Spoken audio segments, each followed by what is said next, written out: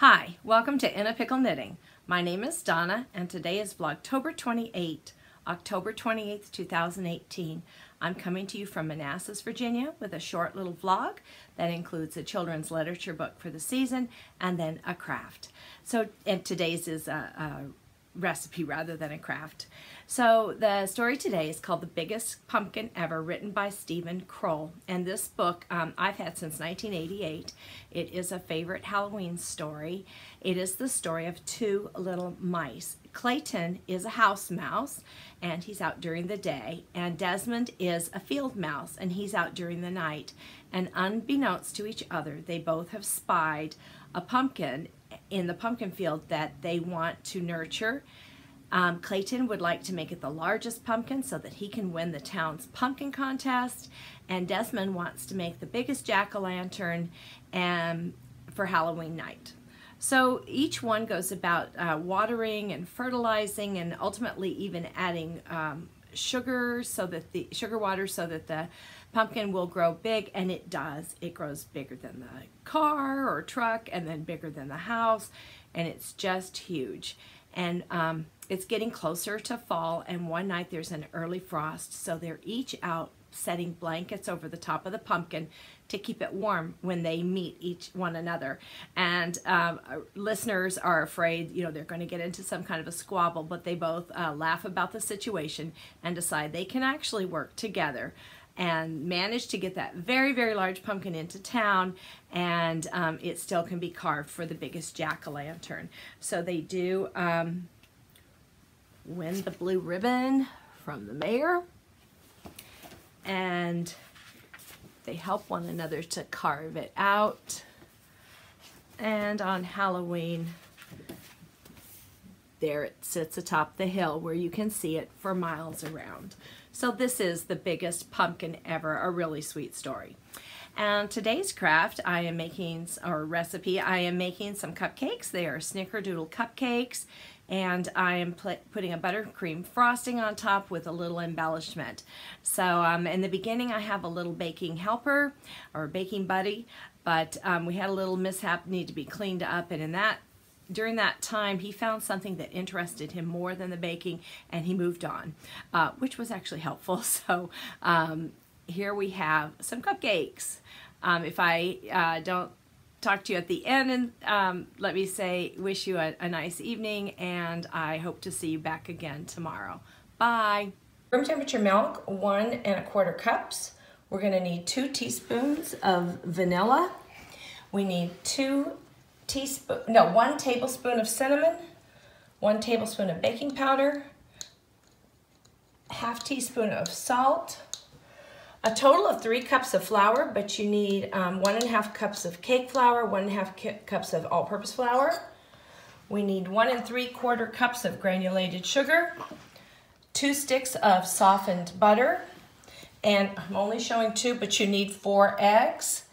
And I think that's it for our ingredients right now. 4 eggs actually.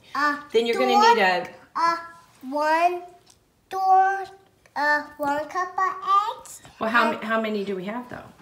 4. 4 cups of eggs. Well, 4 eggs, and I put them in cups. So egg. What else do we need? We need mix and a bowl and that. Okay, those are our liners. The recipe yields 28, it says, but I'm only going to do 24. So first we're going to line the muffin tins with some liners. You want to take some for that, and I'll do this one?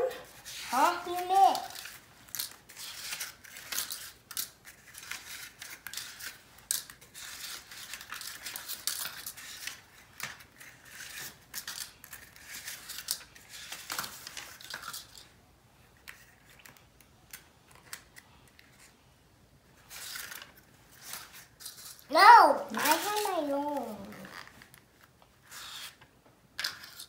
Now you do that. Mine are done. One more. There you go. Okay, so we're going to set this aside, all right?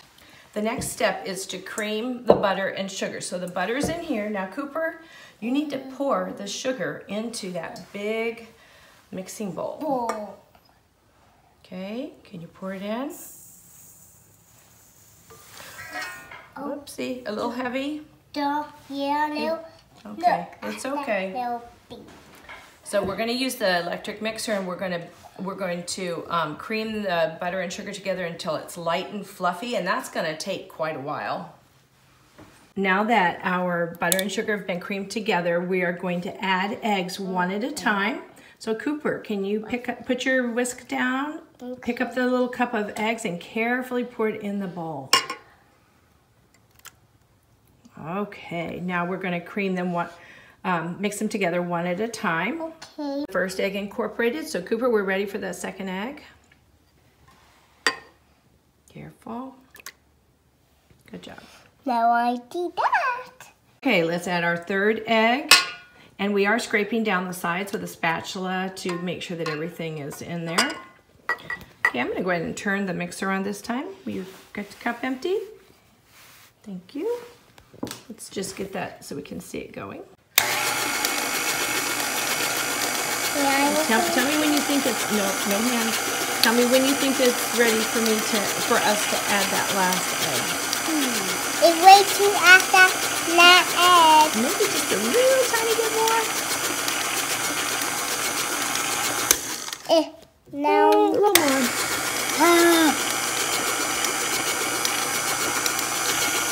Okay, we're ready for the fourth egg. Like the door pumpkin. Like the fourth pumpkin.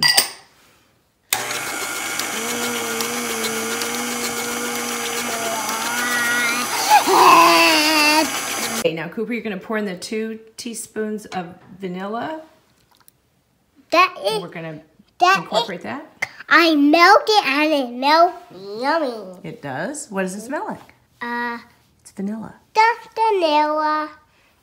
Now we're going to set this mixture aside and work on blending our dry ingredients together. I'm using a really large bowl here just because he's going to whisk and I don't want it all over everywhere. But we're going to start by adding our flours, which is 3 total cups, a half cup of all-purpose flour and a half cup of cake flour.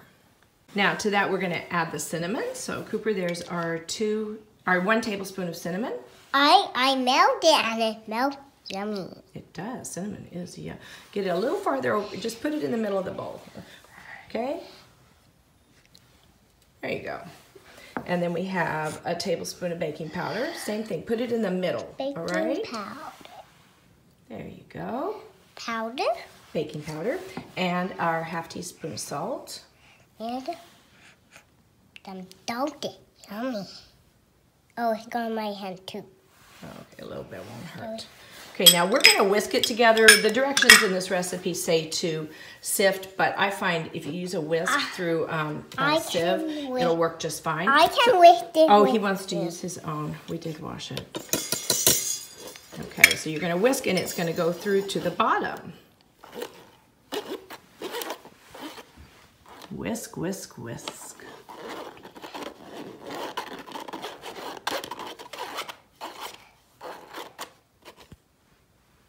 That's okay.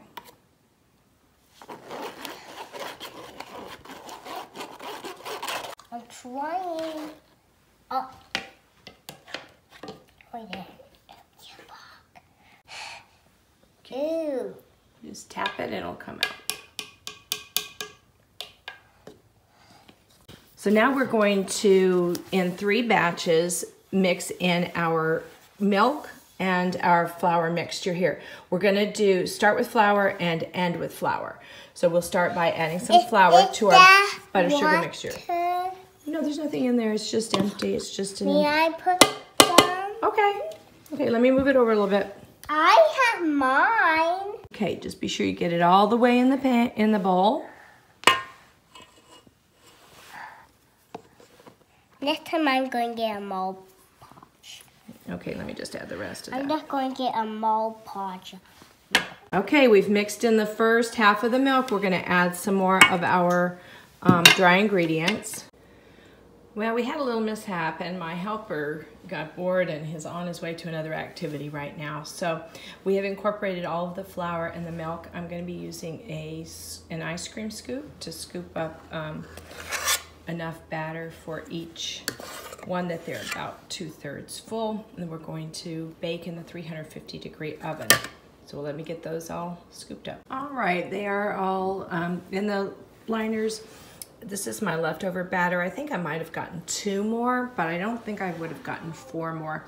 The recipe says to bake for 20 minutes and to rotate them halfway through. I never rotate because I feel like you lose heat from your oven, and my oven then when it starts to reheat overdoes it with the heat. So I tend not to open the door at all. I'm going to test them or check on them visually at about 18 minutes, and then I will do the toothpick, and if it comes out clean, then I'll take them out, let them cool on a wire rack, and then in the pan, and then take them out of the pan and let them continue to cool on the wire rack until they're really cool, an hour or so.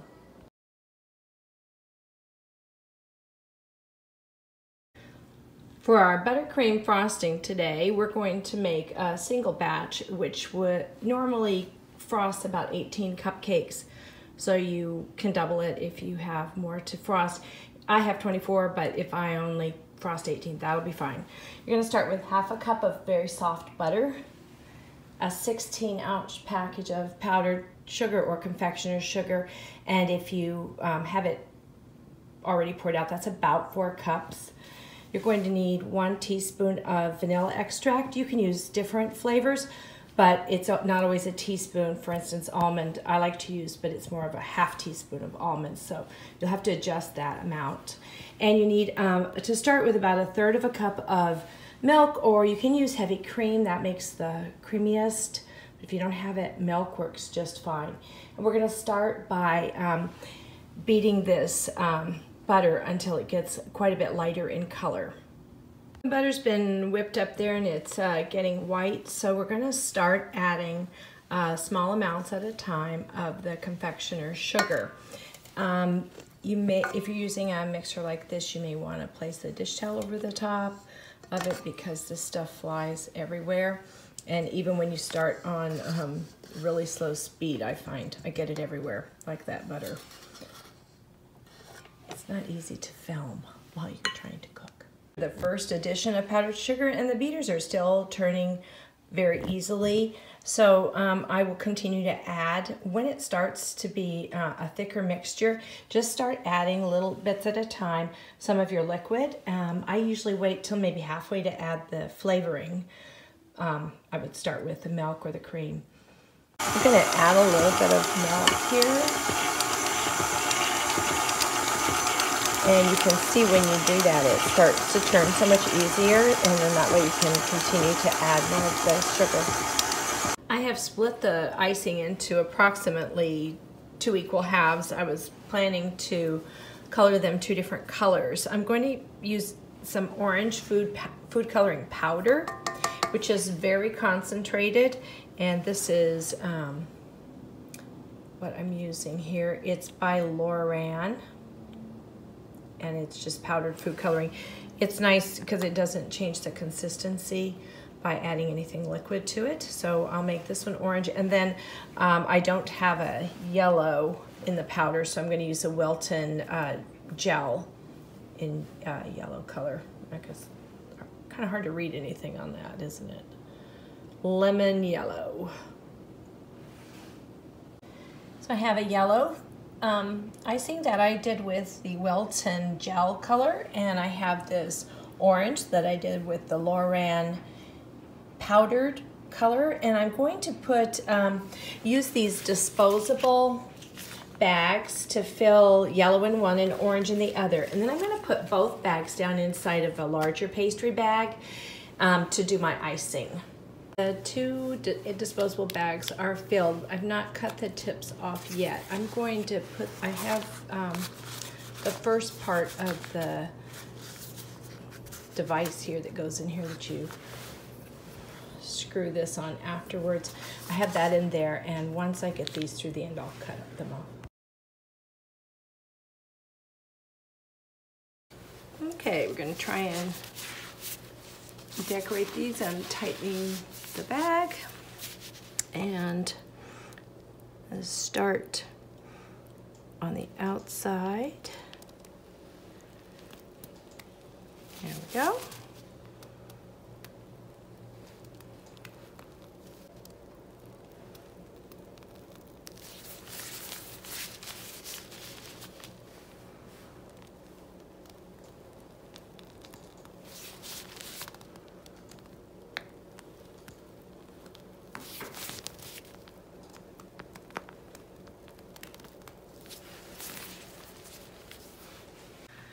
We're going to make some little acorns here to garnish the top of the cupcake, and I'm using Hershey Kisses. I'm using mini chocolate chips. I'm using the mini vanilla wafers, which are these. And I've melted some chocolate over a double boiler. I'm going to be using a popsicle stick to get the chocolate for glue and the end of a toothpick. So just start with the vanilla wafer. Put a little chocolate on the vanilla wafer. Add the Hershey's Kiss. Flip it over, and then this time use the end of the toothpick.